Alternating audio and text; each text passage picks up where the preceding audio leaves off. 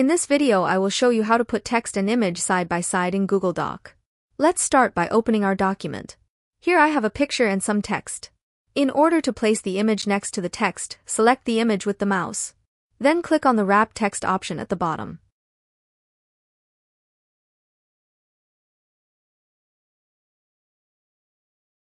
Now as you can see in this way the text is become next to the image.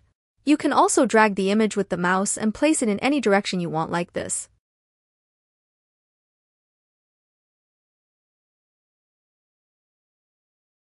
Now you can easily edit the text as you want next to the image.